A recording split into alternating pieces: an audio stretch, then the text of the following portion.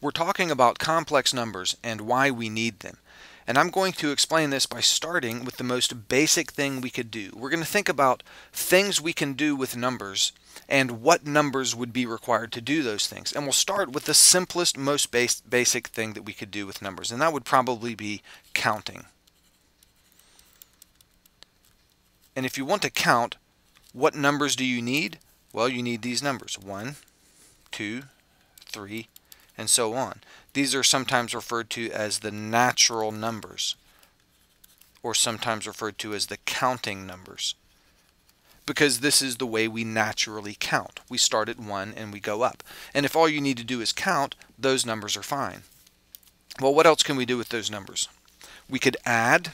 Addition would be fine there. Any two counting numbers that you add would result in another counting number.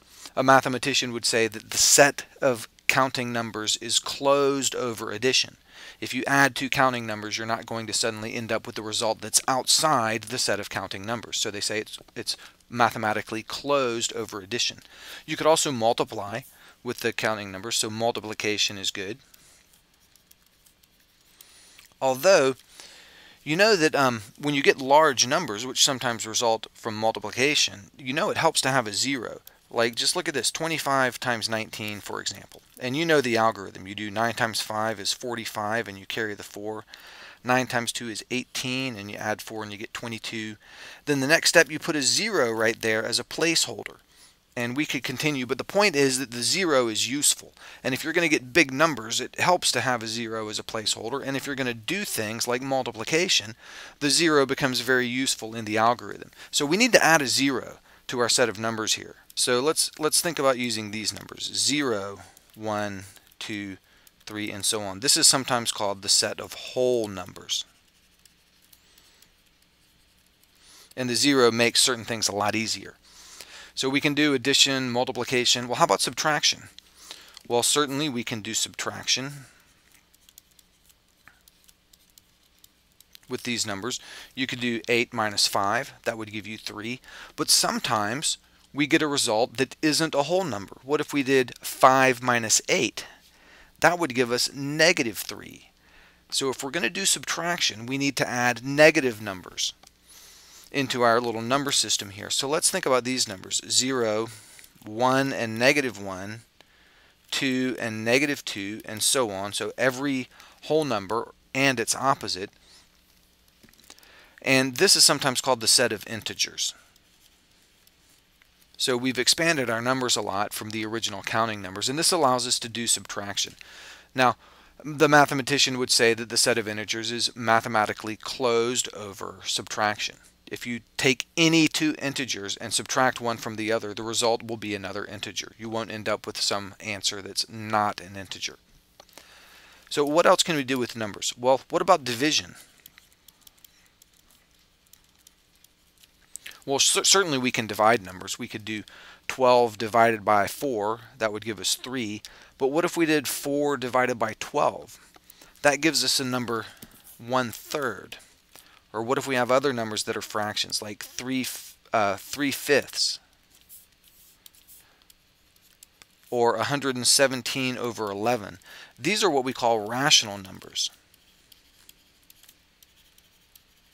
And in math, when you see the term rational, don't think rational as in reasonable. Think rational as in ratio. A rational number is a number that can be written as a ratio of two integers, one integer over another, or one divided by another.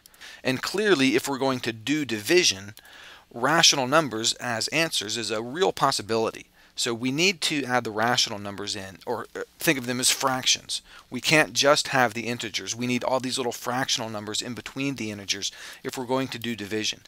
Now, what I'm doing here is I'm taking different things we can do mathematically. We can count. We can add and multiply. We can subtract and we can divide. And as we go down this list, our operations become a little bit more complicated each step of the way. And we have to expand the field of numbers that we're using in order to accommodate these more complicated operations. So let's keep going. What else can we do with numbers besides add, subtract, multiply, and divide? Well, one thing we do in math is that we solve equations. And that's a big part of algebra, obviously, and a big part of the usefulness of mathematics in the real world. If you're going to build an airplane or design a cell phone or something like that, the process involves solving a lot of equations. And when you solve equations, you end up with solutions that don't fit in any of these numbers that we've looked at so far on the screen here. I'll give you an example. What if you did this? What if you had x squared minus 5 equals 0? This looks like a simple little equation, but what happens when we try to solve it? We take the 5 over to the other side and we have x squared equals 5, so x ends up being plus or minus the square root of 5. And the square root of 5 is not a rational number. It's what we call an irrational number.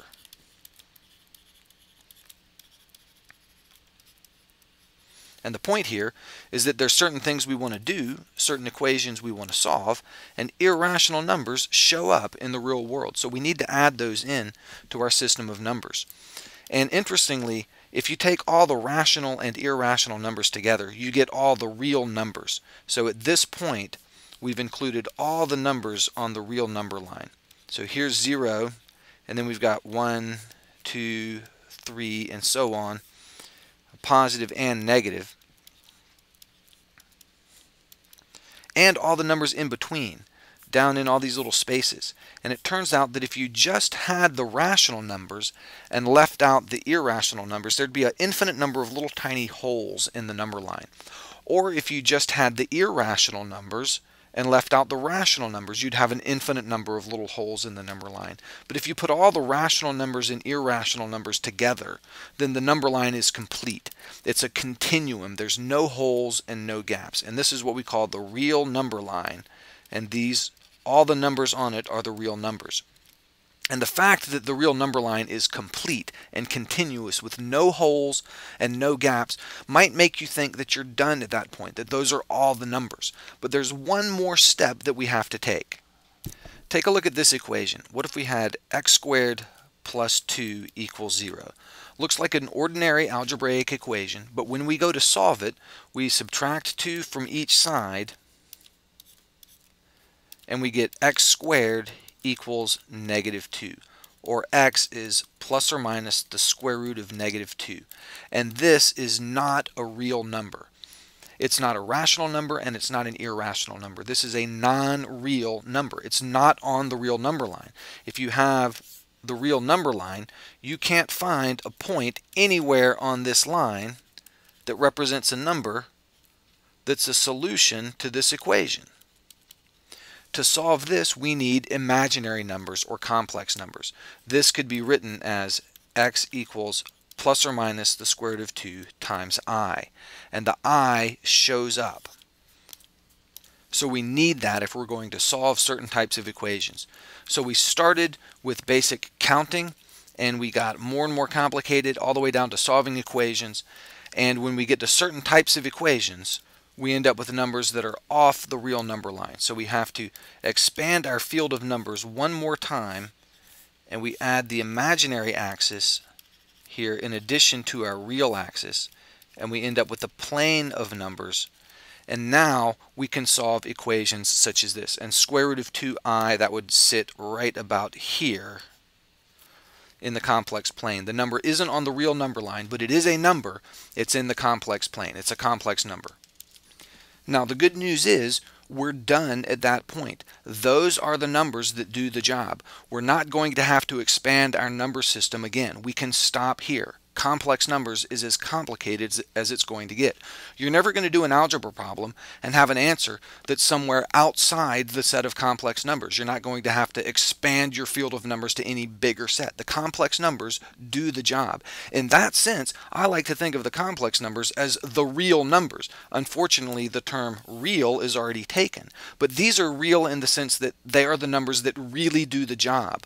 The mathematician would say that the set of complex numbers is algebraically closed. Any algebra problem you're trying to solve will have a solution somewhere in the set of complex numbers. If it has a solution at all, it will be somewhere in the set of complex numbers. It might not be a real number. You might end up with a complex number solution. But complex numbers are the ones that do the job. They're the ones adequate to the task. We say the set of complex numbers is algebraically closed. It was Carl Friedrich Gauss, considered the greatest mathematician in the entire world, who did a tremendous amount of work on this topic. In fact, spent 50 years of his life working on this topic. And I'll come back and say a little bit more about Gauss in the next video.